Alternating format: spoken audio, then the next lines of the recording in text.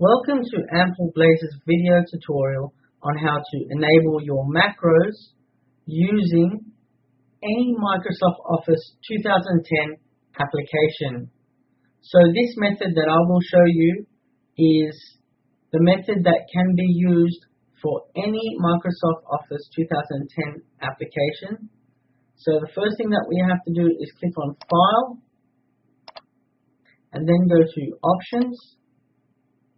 Then go to Trusted Center.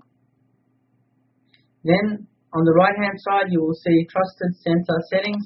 Click on that and then you will have a few options on the left hand side from Trusted Publishers to Privacy Options. Click on Macro Settings and then you will have some options to choose from on the right hand side. It will be disable all macros with notifications. This is the default setting.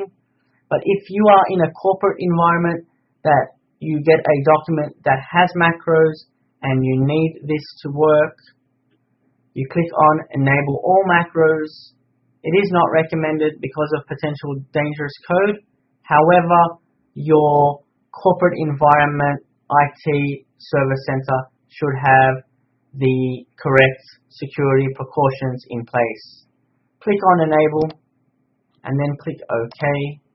Click OK and then restart the application that you were trying to open, and this time it'll open with the macros running properly and it should work fine for you. If you're still having issues, please contact your IT help desk or IT professional. Thank you for watching.